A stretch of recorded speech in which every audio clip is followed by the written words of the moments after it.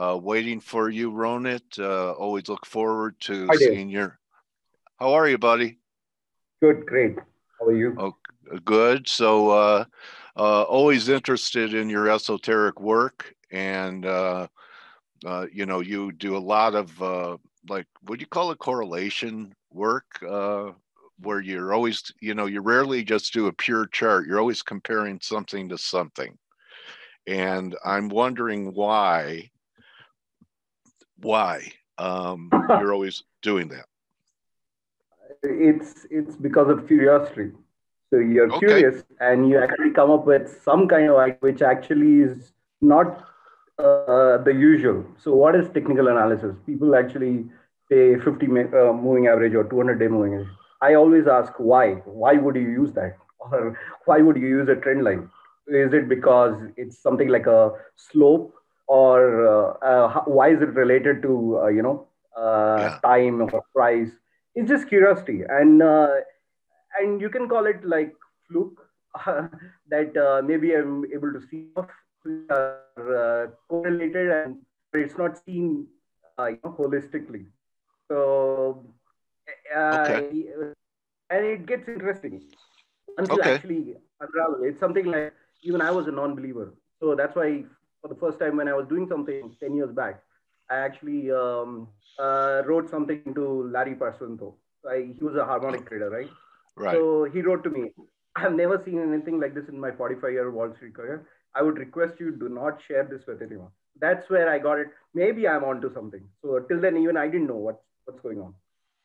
Okay. So I still have that mail, but Well, I've never told him that. thank you for not listening to Larry Oh yes, and but I sharing your work. So, yes. now we know how Larry thinks. So, okay, so you want to talk about the moon cycle or the royal cubit, Uh, but you had like a $200 oil headline up there.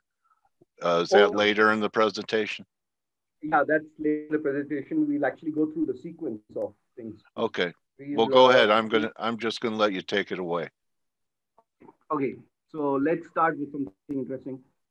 This is the ancient royal cubit. So why we actually define Can you give us a little more this cubit here? volume, Ronit? Just a little more volume. Let me increase. Can you hear? Better. Okay, so this is the cubit where the Egyptians actually out a way to measure things. So it's kind of related to the moon cycles also. So let me draw it. So there are 28 units for 1 meter. It's actually related to pi2.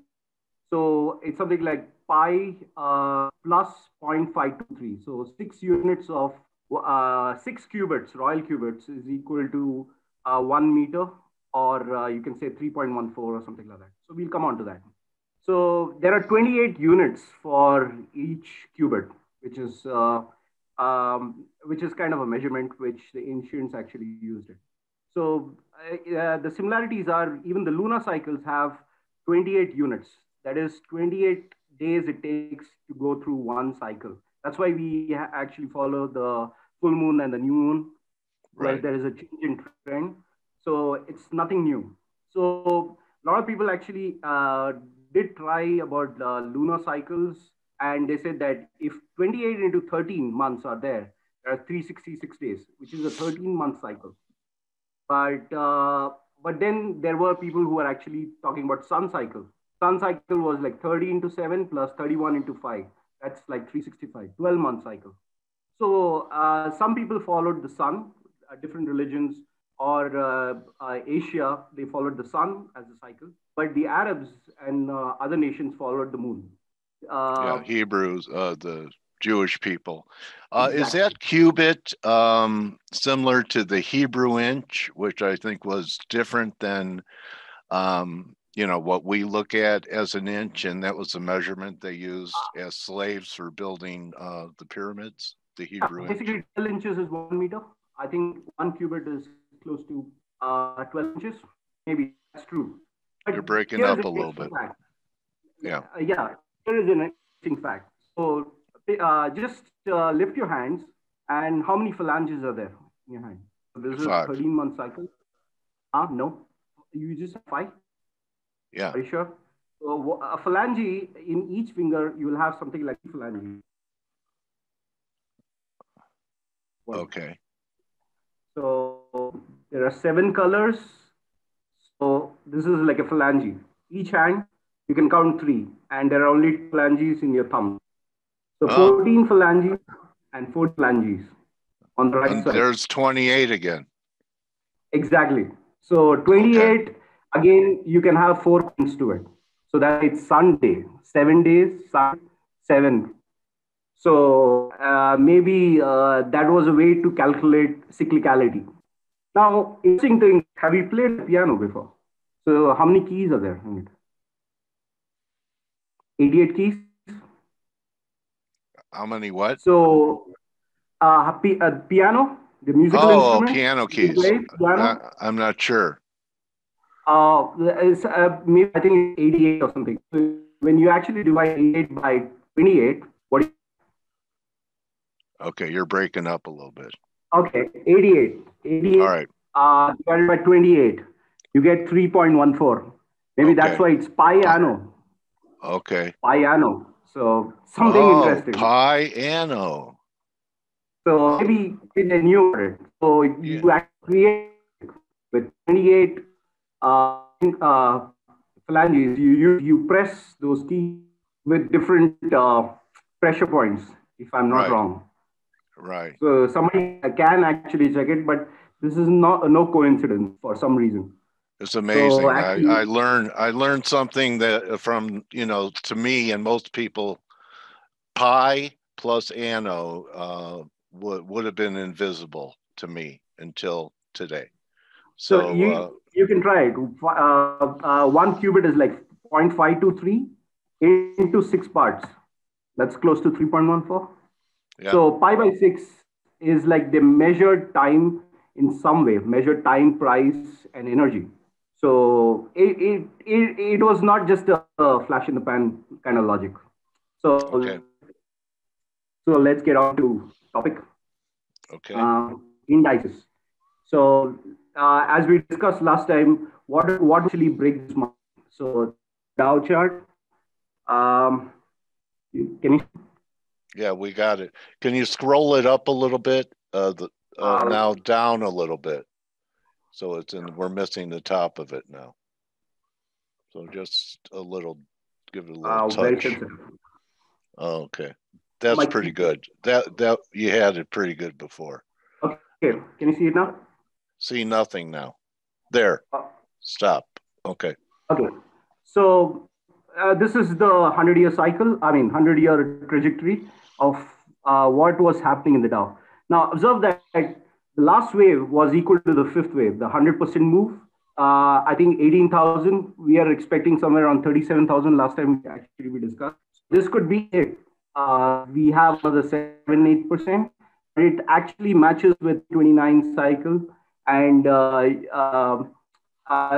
we had a free timeline on this, so I will actually move my cursor. Ronit, I remember, like, you send me a lot of charts during the week and stuff, and you had a lot of things concluding around the solstice, June 21st. Several months ago, you had things that pointed, cycles that pointed towards that date. Am I correct? Was I Yes, yes, interpreting? yes, yes. Okay. But what would be the trigger? We'll come on to that. So Okay. this is a Fibonacci timeline where I've used 1974 as a starting point and then projected to 1987. Can you see all the pinpoints, even October 02 level bottom, and then there is a crisis at 161.8. And then we Yeah. had a last year 20 crisis, which was technically managed till it worked out. So this is a Fibonacci point where there's a lot of negative energy. So it did come back as a feedback, but we'll be looking at June, but the price has to match whether it's June or July end because it's a monthly cycle, right? Okay. Right. So let's move on to the next one. This is again, if there is a calculation, remember that 11,000 is the bottom part, which is a very critical point. Why it would reach, I would actually statistically prove it. So This is where we are looking at the 5 waves which were happening from March 2009 lows. So probably that's an extension, and this is the end wave.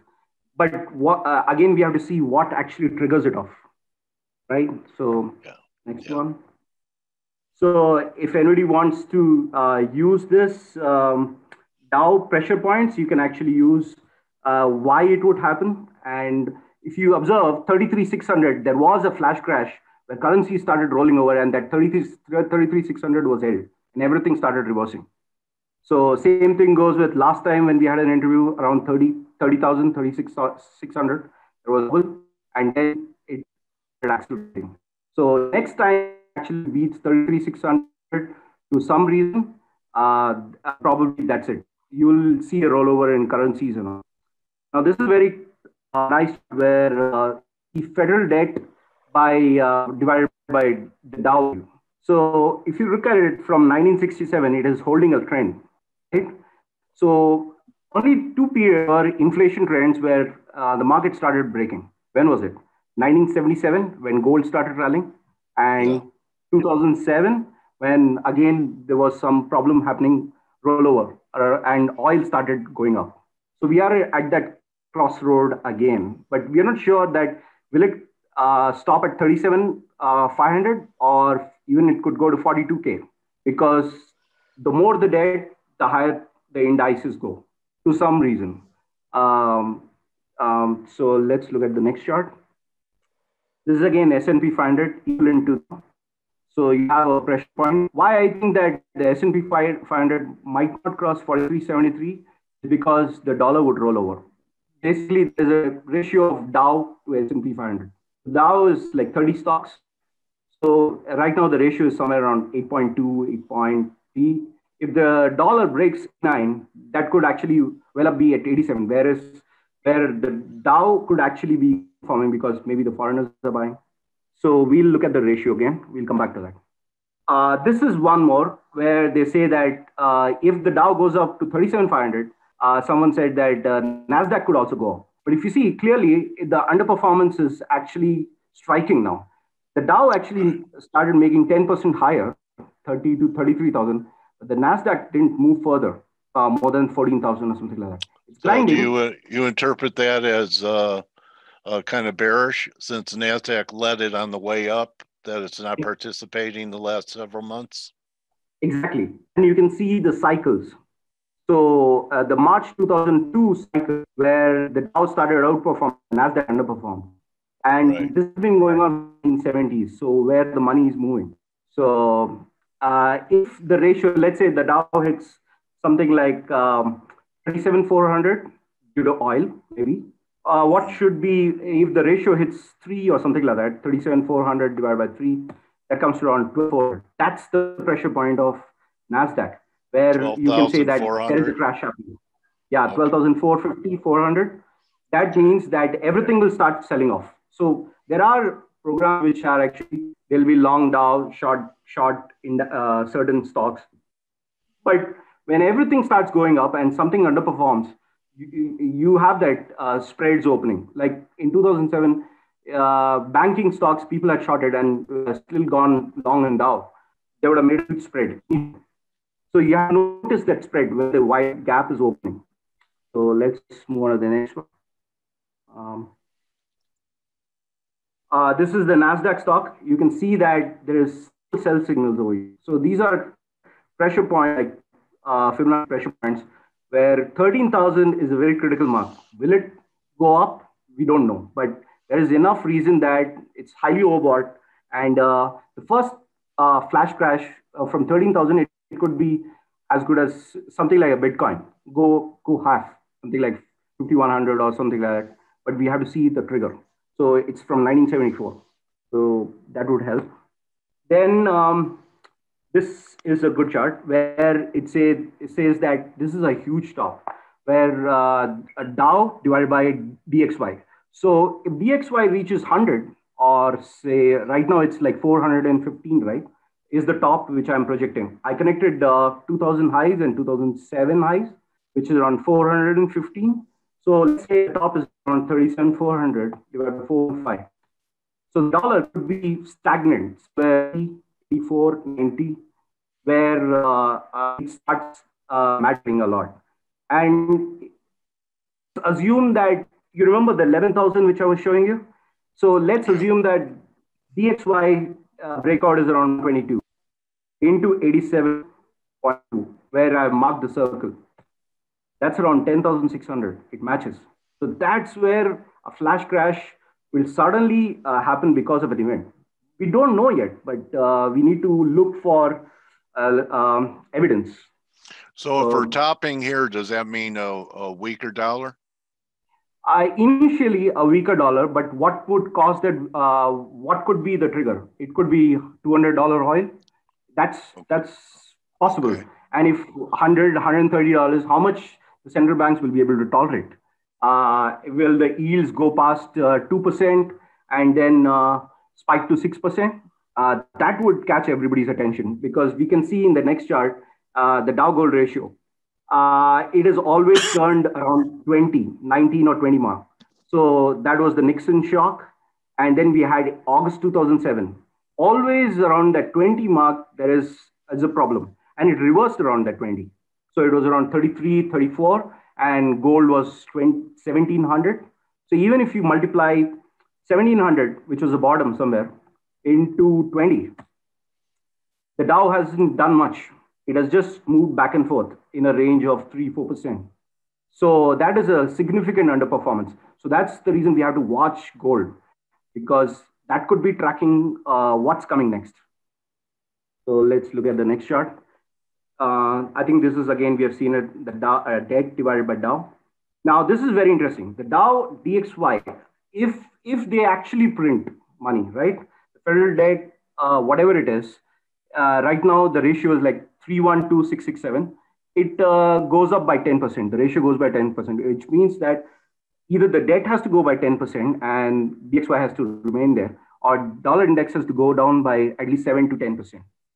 And then probably something like September 2011, just above May 2000, September 2011, always there was, that's when gold topped out. For some reason, commodities also started going flat to worse. And this line has been held always, the bottom line.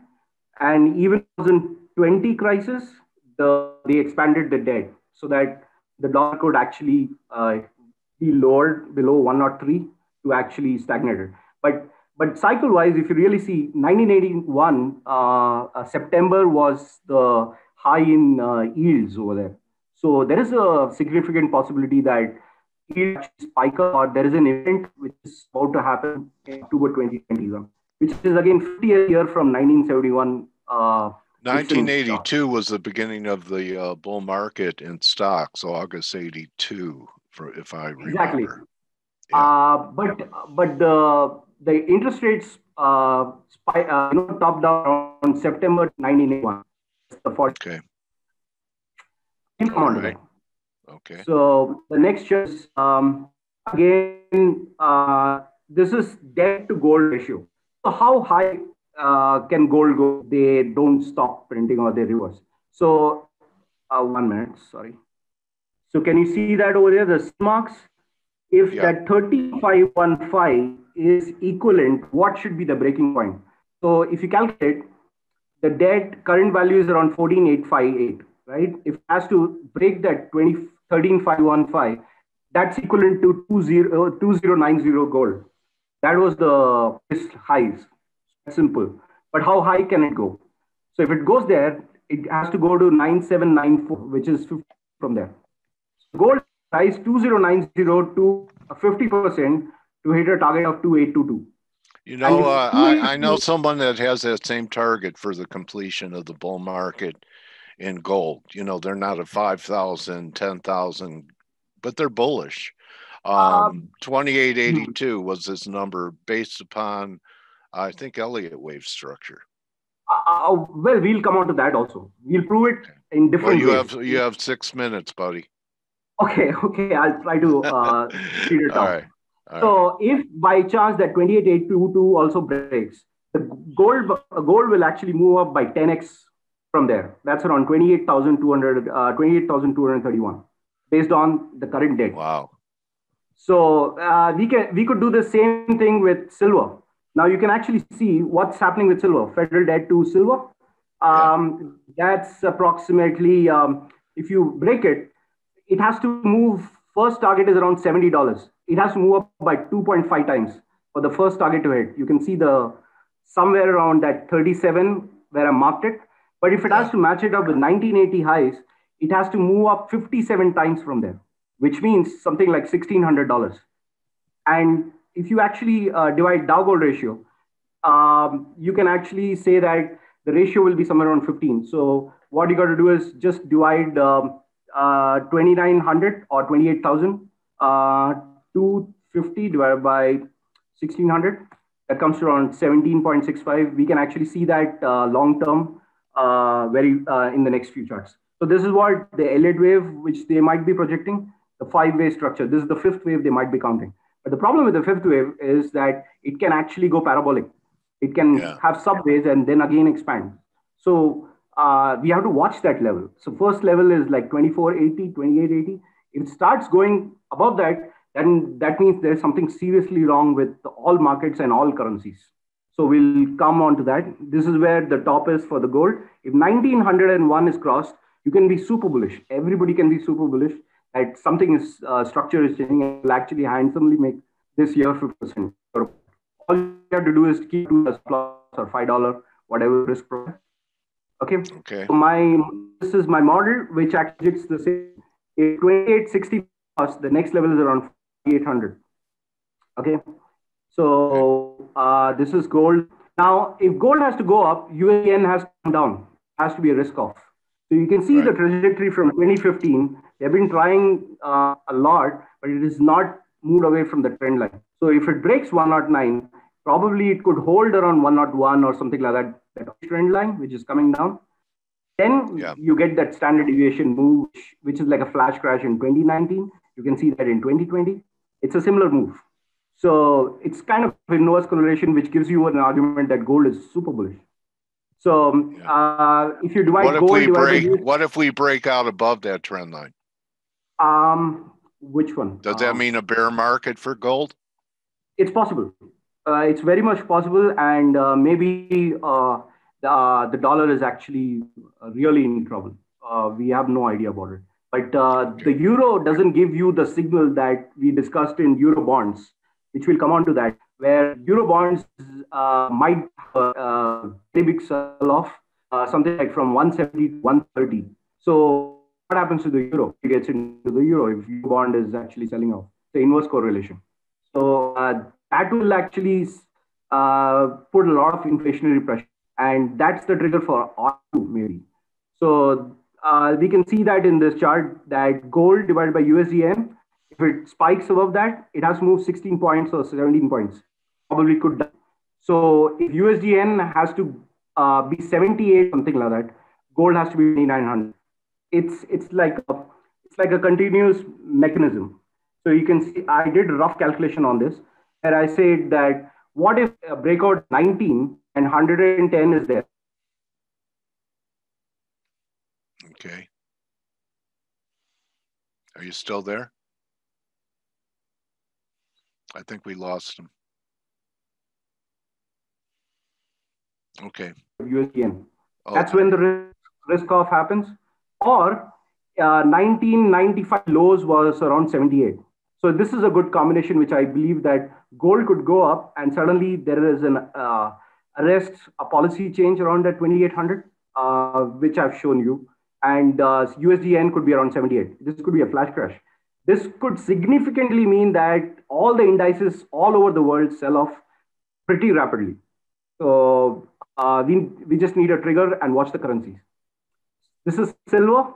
I believe that you're long in silver. So if 28.7 is crossed, then I can be sure that this is a triangle. This is a $40 triangle. 28 plus 40 is around $70. So even if you don't know Elliott wave, I think 28.1 can be super bullish on anything in silver. Anything touches it. This is gold silver ratio. you can see that it's holding at 68. Even when gold sold off 10%, this ratio didn't change. Yeah. So it has to go to something like, even if gold is like breakout is 2100, what should divide by 40? Around silver should be 40, All or right. 40 used to be where it traded traditionally for a long time. So yes and no, but we'll see that in the next chart. In 1967, it actually came down to somewhere around 16. So okay. that was like in a 100-year chart, you can actually significantly make out that what are the chances. So you can see over here, the pattern is very nicely set up. It's a cup and handle, reverse cup and handle. And if this is true, then it could be heading somewhere around that 15. So 68 is your mark. So this could also confirm what you're actually doing. How do you position yourself? Now, this is a 100 chart. You can see the gold silver ratio. You can see 1968 where the real problem started. It was actually in Twitter told that 1967 was the period when this Palestinian-Israel problem started and the oil embargo. I thought it was 1973. But when you actually check it back, the ratio actually bottomed out over there. So can it return over there? And 40 is the region where it's orchestrated. All right, Ronit, I'm going to have to wrap it here. Now, okay, hold on. Now, I think a lot of people are going to have a lot of questions for you based upon, what you're talking about. There you go, Forex Gal, 128 crude. And anyway, will you answer questions for people that contact you on Twitter? Or do you have an email? So if you guys want to discuss some of the things that, and also the internet connection wasn't that good. There was a lot, you'll hear it later. Maybe we could improve on it for next time. But tell people how they could get a hold of you and you'd be willing to discuss any of the markets with them. Yeah, sure. I can actually shoot a question on Twitter. I don't have any service. So yeah, put it in, type it in the chat. Okay. You can actually mail me on this email, or you can actually contact me on Twitter, which is you can look at my profile. So because I mean, a lot of your charts are complex and but it's very interesting and people might have some questions for you. So I want to thank you for your time, and you're one of the hardest working technicians I know. And I've learned a lot from you over the years. And I want to thank you, my trading warrior brother, for being with us today. Thanks, Dave. But I'd like to show you one last chart before we actually wrap up. Okay, one more. You can look at one more chart, okay? One more. This is the combined index. This is the combined index of Dow, FTSE, and DAX. So this is a rising wedge, which is forming. Yeah. It's a combined index. So there is an event which is ready. And I did a small study on Fibonacci sequences where what I did is I kind of calculated the base year as 2021. So 2021, if you actually count backwards, all the major problems were actually correlated. So 13, 2008, 2001, 21, and then 34 was 1987, 1966, even 1788, which was a French Revolution. So I was just a kid then. Yeah. I was just a kid. I was just a kid back then. Maybe you were with Sean Connery. Maybe what is that movie where they live for 300 years? Maybe. Yeah. So but I'll tell your listeners, focus on 3 years: 2022, 2023, 2026. These are really serious things which could happen and which could actually provide a lot of volatility. I would actually give this presentation, I would give to you. So if somebody wants to read it, they can actually access it. So, if it helps them. That's great. All right, Ronit, thank you, buddy. Okay, thanks. I'm sure I'll be getting some charts from you pretty soon. Yeah, pretty sure. All right. I'll tell All you right. one. Yeah. All right. So that's a wrap. Everyone thank Ronit and thank him for being generous to answer any questions you guys still have after this presentation. So remember, don't just count your cycles, count your blessings, and you'll have a great cycle. So you're very welcome. People are thanking you, Ronit, and that's a wrap. You guys.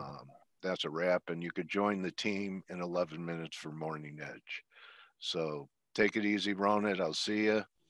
And thank you, everyone. See you tomorrow. Adios. Adios.